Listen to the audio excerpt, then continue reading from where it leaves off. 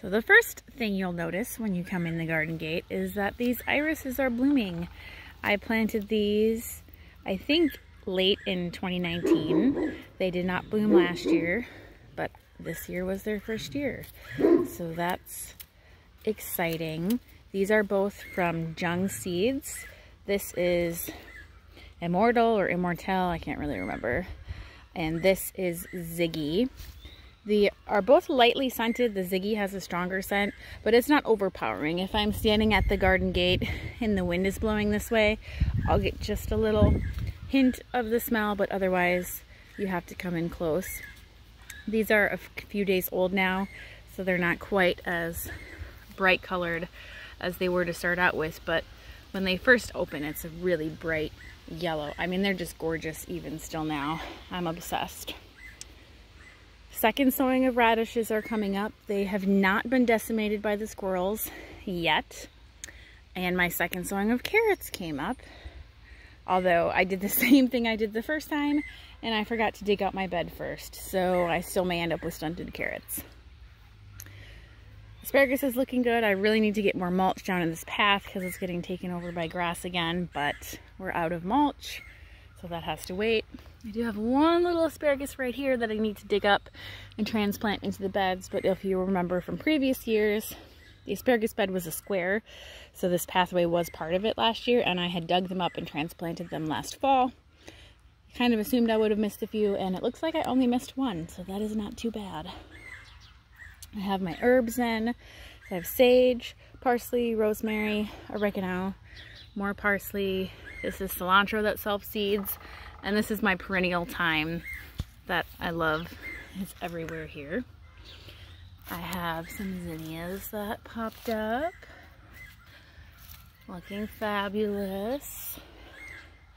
I went around the garden on Saturday and I just sprinkled flower seeds everywhere.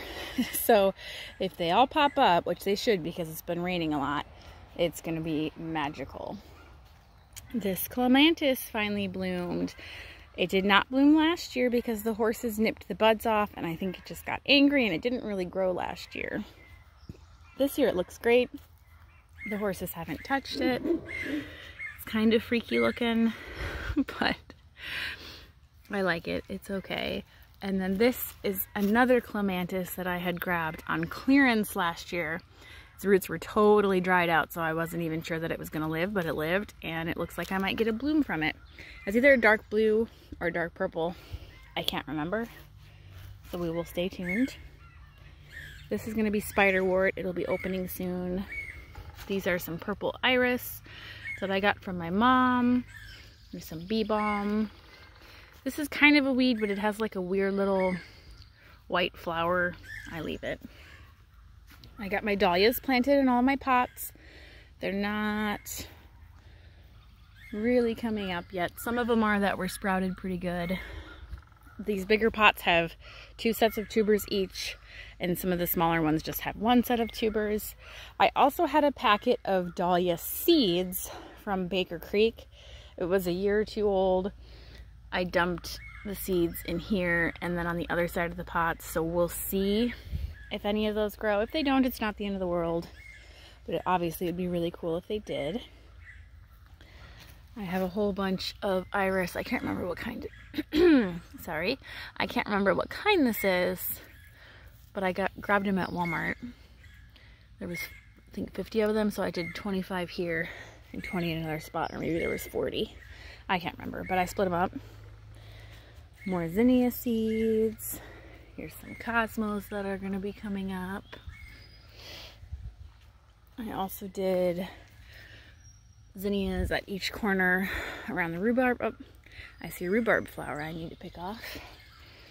Kale is coming up looking all right. And then I planted a row of Swiss chard between the kale and the rhubarb. We'll see what happens with it. I've had terrible luck with Swiss chard where I get nothing.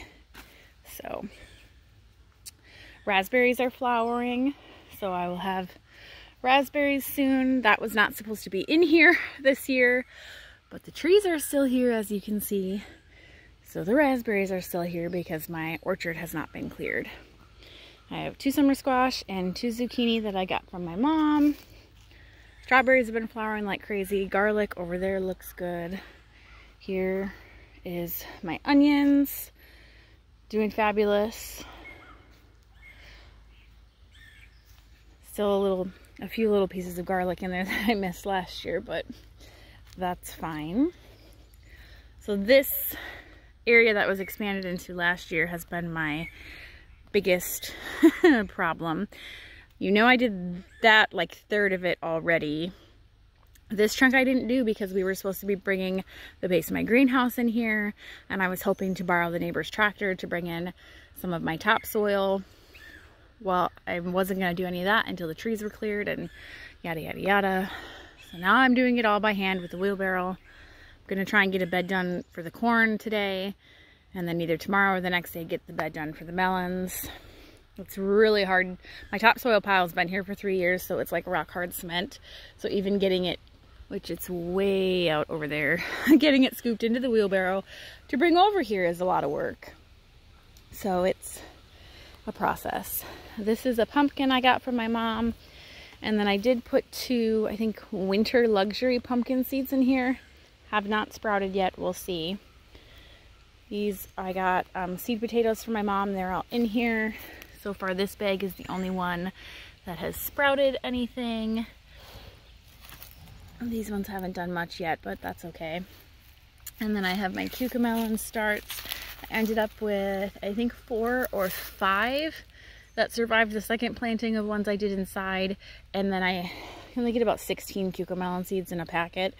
So I planted the rest of the seeds around these trellises, which they've done nothing so far. But I do remember from the last time I direct sowed them outside, they take forever to sprout. I have marigold seeds in these 3, and there's chrysanthemum in here. Those are my elderberry starts that I'm waiting on. This plum has green bark if you scratch it. Supposedly still alive, though it's not doing anything, so we'll see. This plum is definitely dead, so I'm gonna have to take it back at some point. The gooseberry tree is happy. The fig tree didn't like it when we got a cold night and the leaves died off, and now I'm not sure if it's alive or dead, but it was $7, so I'm just letting it sit. Here are where all of my tomatoes, so I have tomatoes, and then basil on the outside, and then peppers on the inside.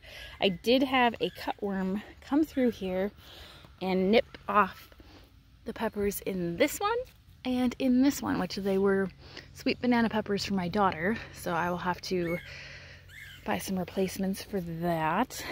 But I don't know if the worm got eaten, hopefully, because it hasn't come back for anything else. I was going to sprinkle dyed Tenacious Earth down to kill it, but it's been raining so much it would have been basically useless. These are my little teeny tiny tomatoes. These are the Atomic Grape tomatoes that I had started inside. They've actually grown a lot since I planted them out here. Still very small, but a lot better. In this bed I did like green beans and cucumbers, and then along the back is ground cherries for my daughter. This is another one of the beds with tomatoes, basil, peppers, tomatoes, basil, peppers. Lots of those. I think I have 18 tomatoes and, well, 16 peppers since 2 of mine got eaten, but I'll replace those.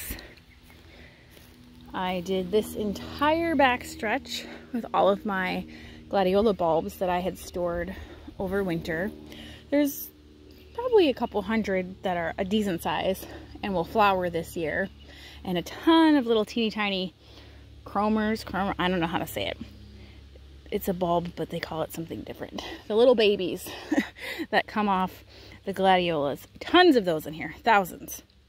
Some of them probably won't live. The ones that do live are not big enough that they will flower this year. I'm just hoping they get bigger so that I can pull them and store them.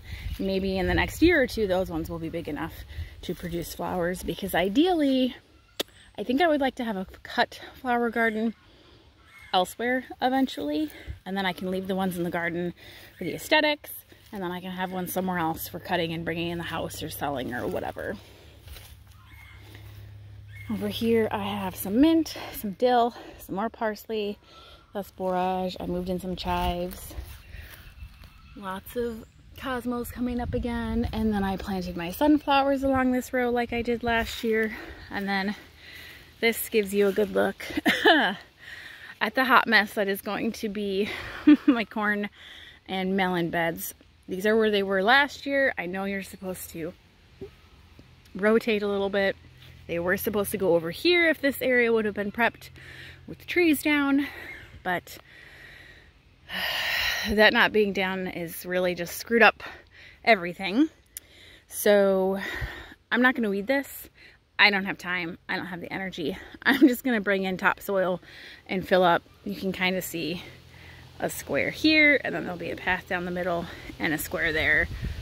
Corn I'm going to do first because it takes the longest to grow. Melons I'll do next because I'm not direct seeding melons this year because I'm so far behind. I'm just going to buy a few starts and call it good.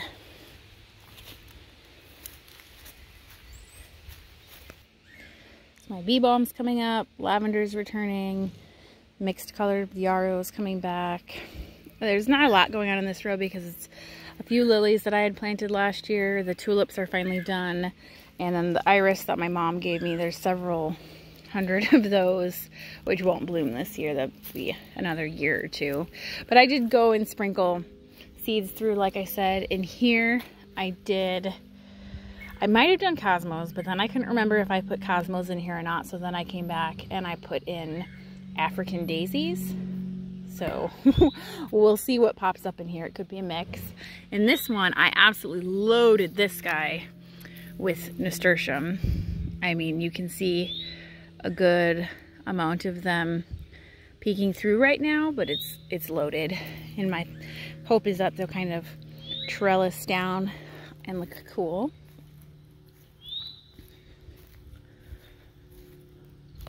The birds sound so pretty right now. They're so happy in the morning.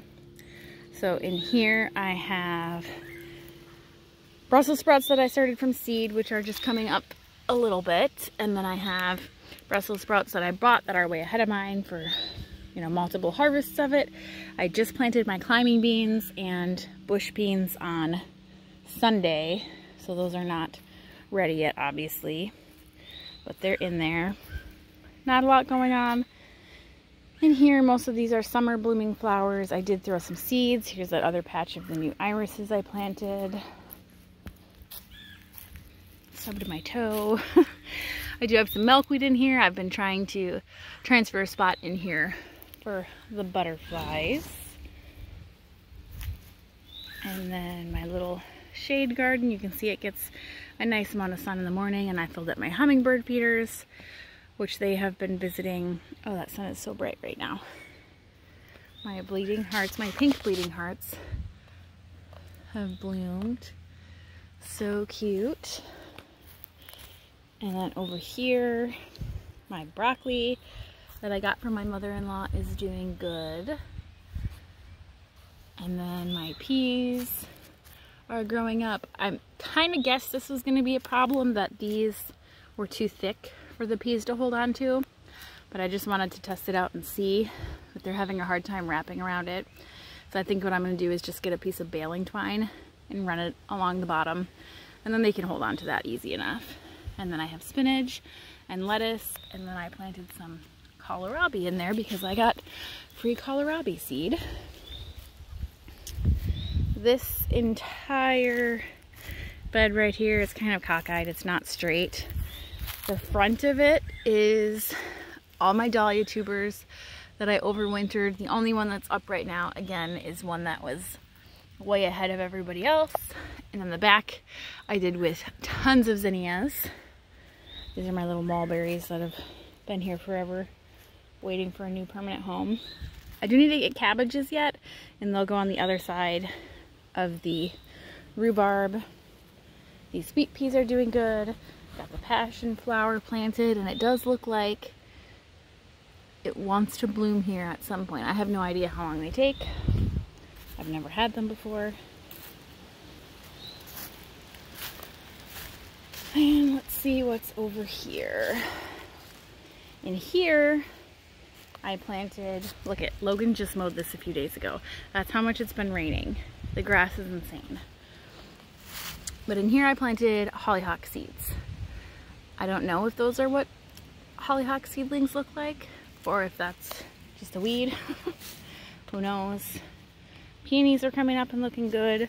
I have this one peony plant is going to bloom here, and then it looks like down there and nowhere else, but that's okay.